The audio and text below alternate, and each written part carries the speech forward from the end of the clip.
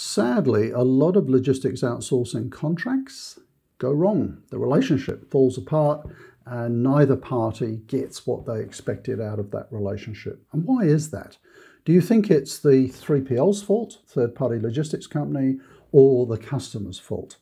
Well, the blame can be split. And this week, we're talking about things that the customer gets wrong quite often. Coming right up.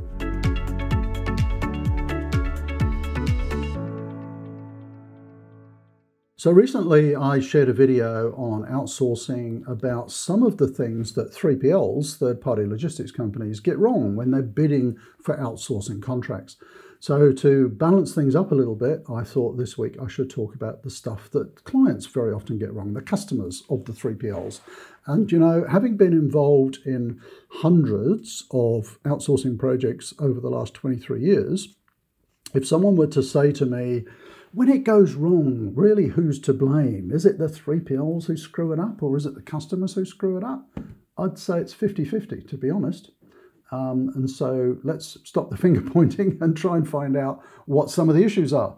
So what do customers get wrong? I know if you want the 3PL tips, I'll put a link to that up here and you can watch that. In fact, where does it go? It goes there, I think. My editor will stick it up there.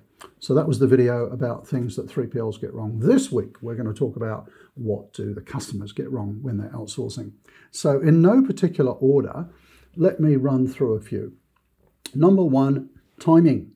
Very often, a lot of companies will think, okay, we're going to think about outsourcing our logistics, or maybe for some reason we'd like to change service providers, and so we're going to go through an outsourcing process, an RFT or an RFP, and they think about it, and they think about it, and they talk about it, and then finally when they get around to doing it, it's all a bit of a rush because we want to know the result by year end or by Christmas, or you know, there's some sort of artificial deadline in place there, or it might be, you know, leases expiring or something like that, and they've procrastinated to the extent where there isn't enough time left realistically to go through the process, and that's really not fair. It's not fair on the client's team, the customer's team. It's not fair on the 3PLs. So how long should you leave? Well, that's the $64,000 question. For a really simple, you know, warehousing outsourcing assignment, RFT, I'd be allowing probably 3 weeks for the service providers to come back with their bids. So when I'm talking about timing, you've obviously got to prepare the documentation. You've got to distribute that documentation to your long list of potential providers. You've got to allow time for them to put their bids together. You've got to allow time to evaluate it.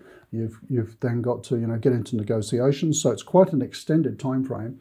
Where people get the time frame wrong mainly is the amount of time they give for the service provider to put their bids together. So what I'm saying is 3 weeks minimum for a simple warehousing contract. It could be, you know, 2-3 months for a much more complex solution, maybe multiple warehouses and transport, you know, it could be even longer, 4, 5, 6 months. I've been involved in 3PL contracts worth, you know, many hundreds of millions of dollars, which were very complicated. And you've got to think, you know, the 3PL is going to take quite a while to put this together. So don't be unrealistic and give people enough time to put their solution together, put their resourcing and costing together and so on. So number one is timing. Probably the second biggest mistake I see the customer make is around data. And just think of it from the 3PL's point of view for a minute. The 3PL basically has to design a solution for you, whether that be warehousing or freight, managing your inventory, whatever it might be. And they need a fair amount of data to be able to do that. They've got to design the solution. They've got to work out the resources required, you know, people, equipment, facilities, systems. They've got to cost all of that. They've got to do some sensitivity analysis on it. That means they need some fairly detailed data on you know, your demand profile, going out to your customers, who your customers are, where they are, if it's for distribution, how many orders are being processed, you know, lines per order, items per order, all that kind of thing. Returns, product master files, customer master files. There's a lot of data that you need to be able to design that solution. And I still see some potential 3PL customers really not appreciating that and not providing enough data or the level of detail in the data or the accuracy in the data. And I spoke about this on a video last year, I think, where one particular customer had decided, look, our data is really rubbish. We're not going to be able to provide something accurate. And so we had to work out ways to get around that. You know, there are ways of creating synthetic data, which are fairly representative of the real data.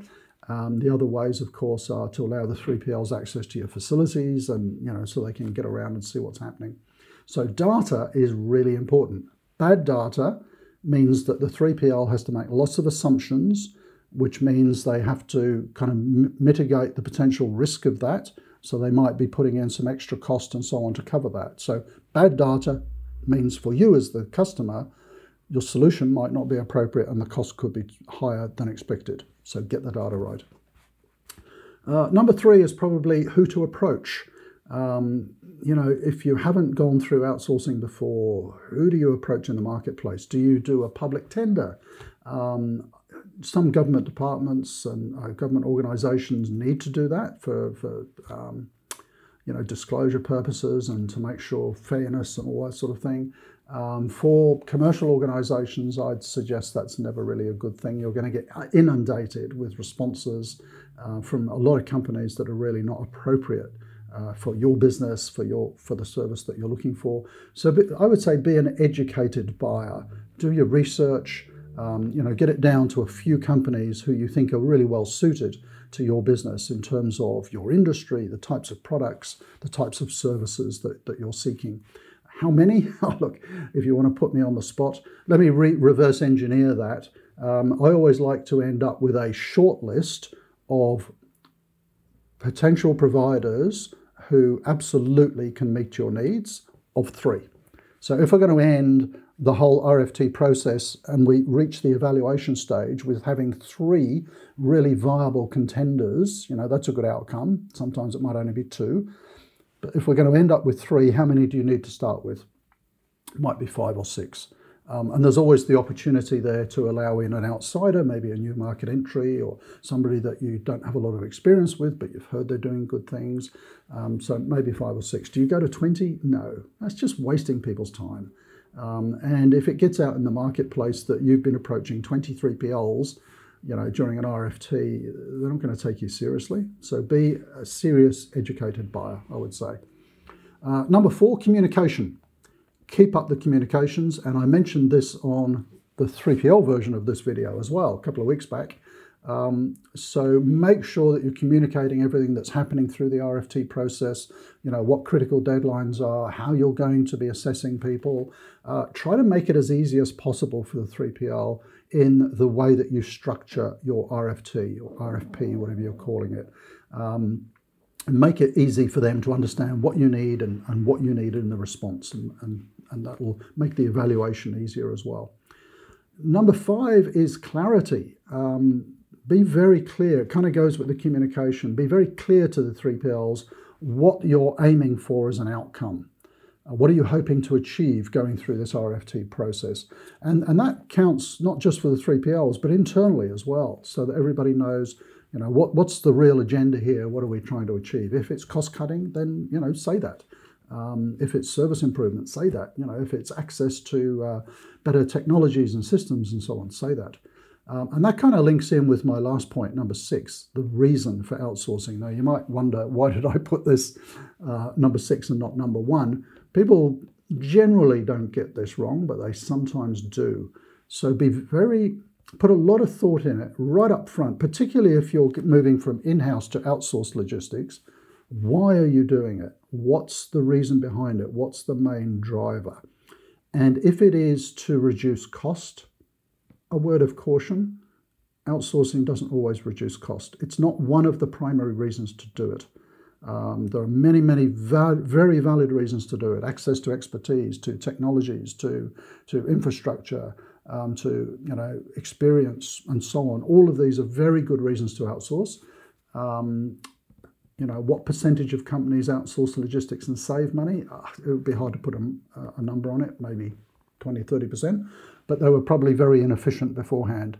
So be very clear what the primary reason is for outsourcing your logistics, and make sure that that sits well with the business and the senior executives in the business. Is this a good reason to outsource? And coupled with that, exactly what is it that you're going to outsource? Is it the warehousing? Is it the transport? Is it the inventory management? Is it the returns? Is it the customer service? So be very clear on what you're outsourcing and why. Okay, I could probably come up with another dozen things that the customer side generally get wrong, but maybe you'd like to comment below in the video and share some of the ones that you think I've missed. Those were just 6 clear ones that I see time and time again. So remember what I said at the beginning of this video: when logistics outsourcing relationships go wrong, whose fault is it? Is it the 3PL or the customer? In my experience, the blame is fairly equally shared. So thanks for watching, and if you are new to this channel, think about subscribing. There's that red subscribe button down below, and if you hit the bell, that way you get notified every time we have a new video coming out, and they generally come out on a Tuesday evening, Sydney time. So thanks for watching. I'd love to hear your comments and tips down below, and see you next week.